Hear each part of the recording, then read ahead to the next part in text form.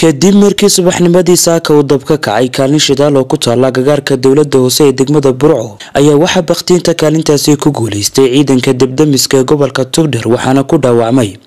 hal nin halka ay ku neef qabatoobeen laba haween ah dhaawacii dadkan kala duwan ee ku waxyeeloobay dabkaas ayaa waxa la gaarsiiyay isbitaalka guud ee magaalada Burco waxaana faahfaahin ka bixiyay taliyaha ciidanka debdemiska gobolka Togdheer Cabdicasiis Maxamed Cabdullaahi Talaabo iyo sidoo kale madaxa shaqaalaha isbitaalka guud ee magaalada Burco waxaan ugu soo dhacday qayladhaan dab ah dabkaas oo Kaalin sagaalkii subaxnimo isla markiiba ciidanka debdemisku waanu ku baxnay waanu gaarnay koobta waanu daminay waxaanu sidoo kale ka soo sabato bixinay 3 ruux ama 3 qof oday waayeel oo ilaa 50 jir qiyaastii ah iyo laba dumar ah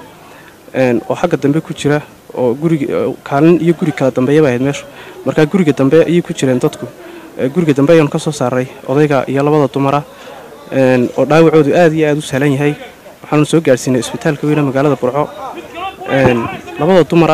xaaladooda iyagu aad bay u fiican tahay oo suffocation baa ku dhacay macnaha qiiqii un bay ku cabureen odayguna dhaawiciisa dabku aad iyo aad u sahlan yahay saddexii qofna waxaan keenay isbitaalka weyn ee magaalada Burco